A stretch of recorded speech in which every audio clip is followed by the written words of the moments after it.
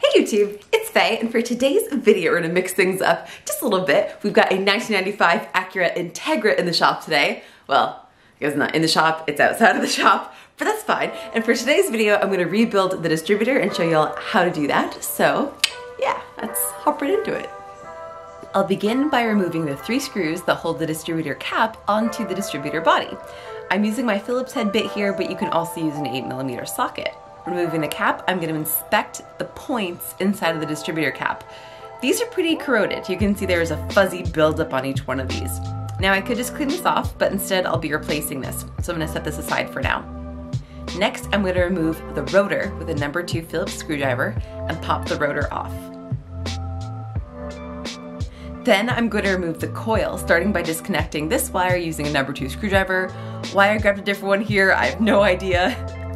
Then I'm going to label this wire. I'm not too concerned about mixing them up, but there'll be quite a bit of time in between when I take this apart and when I put it back together, so better safe than sorry while I wait for all my rebuild parts. Okay, and now for the other wire. The head of the screw is stripped, so I had to remove it with vice grips, and I'll definitely be replacing the screw later on for sure, and labeling this one as our negative lead. Now I'm going to remove these 2 mounting screws that hold the coil in place on the distributor housing. Next, I'm going to begin removing the igniter, and in order to do that, I need to disconnect these wires. Then removing these 2 screws to pull the igniter out. Oops, should have disconnected that wire first.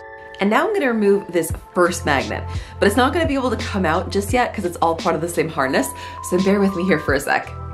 And actually, since I'm going to remove that wire harness soon, I'll go ahead and remove this little distributor cap seal right now too and get that out of the way.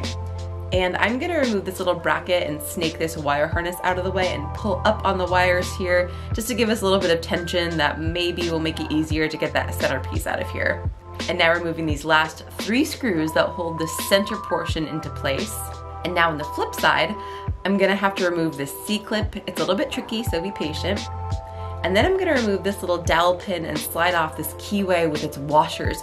You may have several shims or washers here, so don't lose them. Also, I am marking the side of the shaft that the keyway side with the slit in it was. I'm not 100% sure, but this looks like it should only be installed one way, so I'll just be sure to keep it facing the same direction. Flipping the distributor back over, I'm now able to pull out the guts.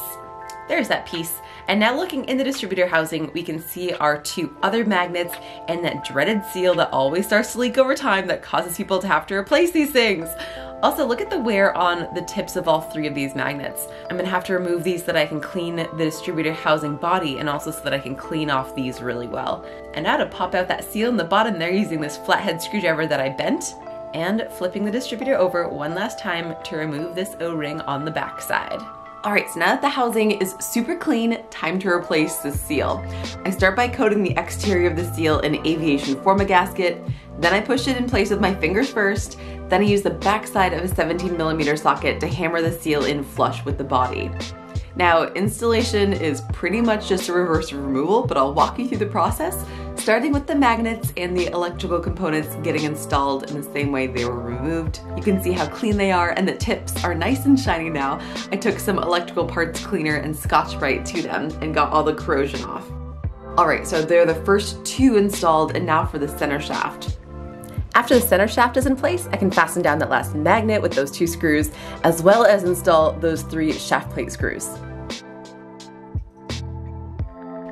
Now flipping the distributor over to install the washers, coating them with a little bit of grease before install, then placing the key back onto the shaft with the side with the groove of it facing the side with my paint mark.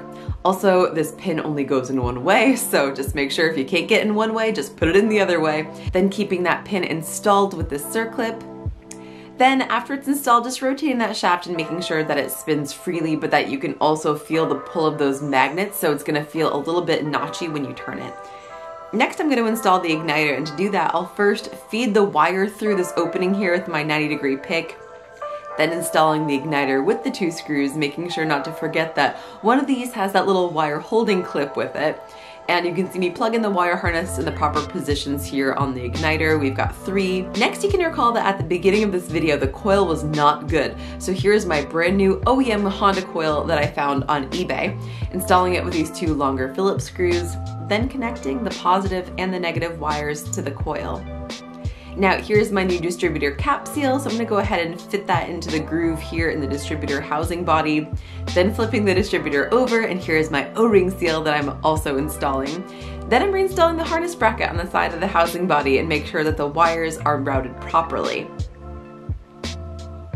Now for my last and final step, I'm installing a brand new cap and rotor that I also found on eBay. I'm using a little anti-seize here for this screw because it has a little bit of corrosion on it and I don't want it to seize in there for future services.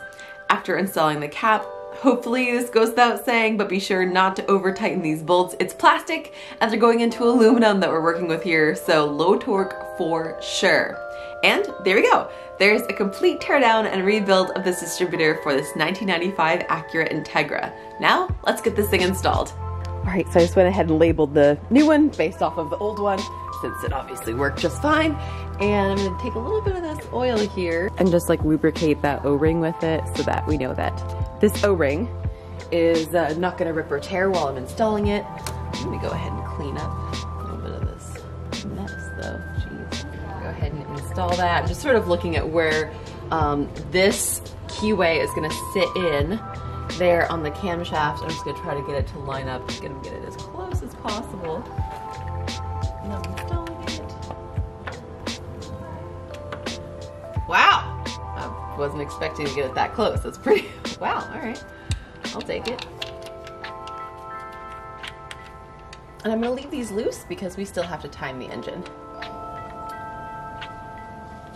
Right, definitely gonna replace these, but I'm gonna do that a little bit later. All right, now I'm gonna fire it up and get the timing light on it. Heck yeah, so that was a major success. Thank you so much for watching. I hope that you enjoyed this video, and if you did, awesome. But more importantly, if you used this tutorial to rebuild your own distributor and it was a massive success, fantastic. Let me know in the comments below. I always love hearing that. All right, thanks so much for watching. I'll see you in my next video. Bye.